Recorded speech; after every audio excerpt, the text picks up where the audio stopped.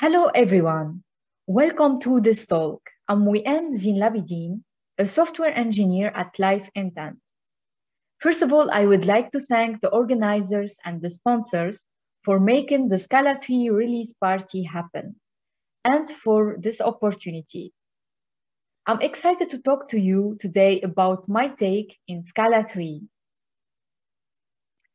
In this presentation, I will go through some features in Scala 3 that improve the way how we use and define functions and type lambdas. Let's start with a simple lambda expression. This is how we define a lambda expression. We assign it to a value and we call this a function. This type and this syntax is a shorthand for function 1. Because it has only one argument. And also, if we have any function with n arguments, it will be translated to function n. So identity is like an object. This is why in Scala, we treat functions as values. We can pass them through different functions. We even can create a list with elements of type functions. Functions are different to methods.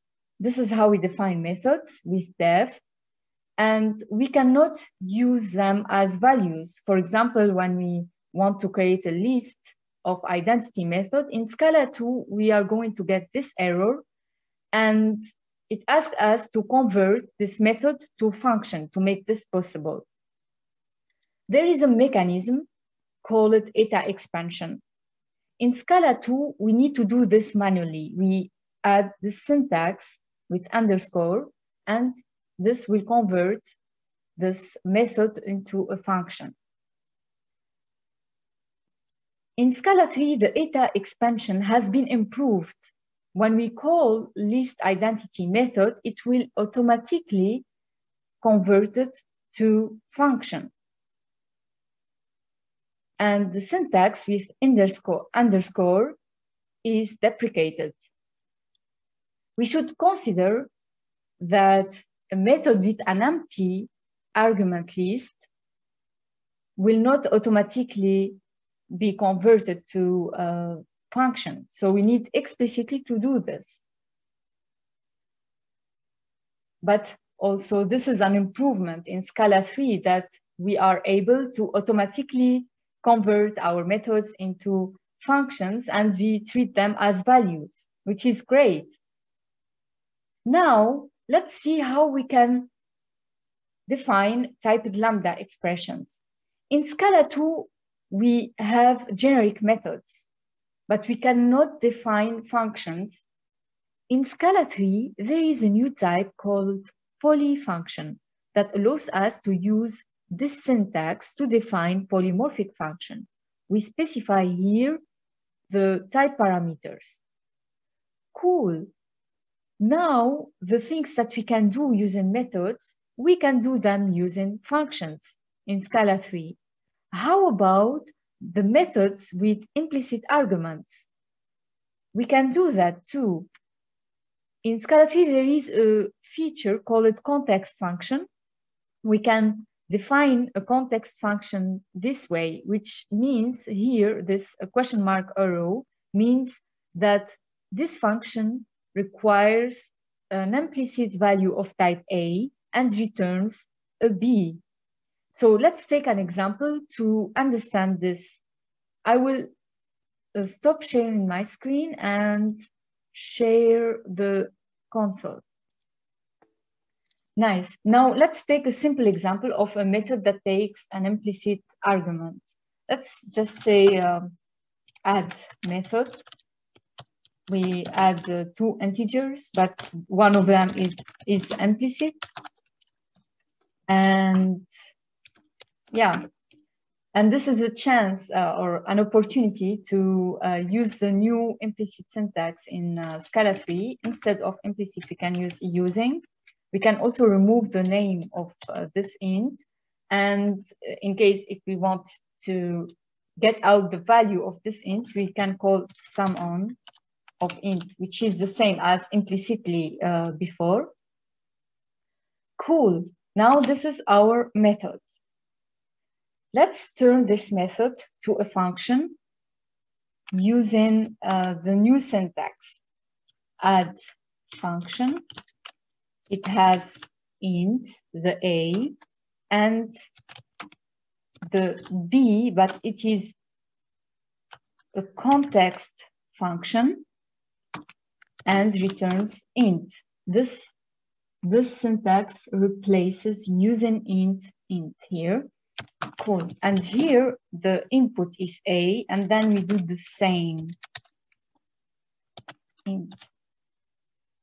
And that's it. And if you want to call add function, we, for example, like this, there is no implicit int. We need to give an implicit int, and in Scala 3, we can call given int. And for example, let's say the b value would be 14, and then we call again add function, and it will use this implicit value. Sounds cool, right? Nice. Let's go back to the presentation. We saw some existing features in Scala 2 has been improved in Scala 3, and also new features in Scala 3 that makes us able to use functions the same way as methods. There is consistency between them. Cool. Now we are ready to cover type lambdas. To explain this part, let's see different kinds of type and write their equivalent expression. For a proper type, like int, it is equivalent to a simple value. For type constructor, like list of a, that has one type parameter, is equivalent to a function that has one argument. We can write this using type lambdas in Scala 3 this way, and put the generic type in square bracket and use this arrow. We can still do this, and this reminds us to the polymorphic functions, right? It is quite similar, and it is like a generic method. It just, for me, maybe I try to remember the new syntax this way. I do because I see consistency between simple expressions and type lambdas. For type constructor either, that takes two type parameters, is like a function that has two arguments. And here, how we can define it using type lambdas. For higher kind of type, a trait container that takes a type constructor with one type parameter f, for example, is equivalent to a higher order function. We can write this using type lambda this way or this way. We need to specify the f because it is also generic type, and it is clear here that this is a lambda that with one argument. And also we can still do this. We can define a container of type list because list has the same kind as the type parameter of container. But we cannot have a container of either because either has two type parameters, and we need to reduce the type parameters. In functions, we can reduce the number of arguments by partially applying the function. In type level, in Scala 2, we can use type projection. And here is an anonymous trait, and we can use this syntax to make it more readable. We can have a trait that has this type and use it this way, but it's still not easy to understand. This is why there is a kind projector plugin that provides a simpler syntax. In Scala 3, we can get this for free by using type lambdas. So now we solve this, we can have a container of either by partially apply this either with the A.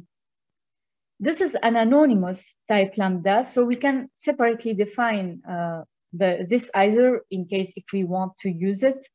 And this is interesting. It reminds me of the carry-it function. And if we want to define a simple value of type either, we even can use this type, which is new, right? And this shows that the type lambdas are very similar to functions. And type lambdas in Scala 3 makes our code more easier and readable.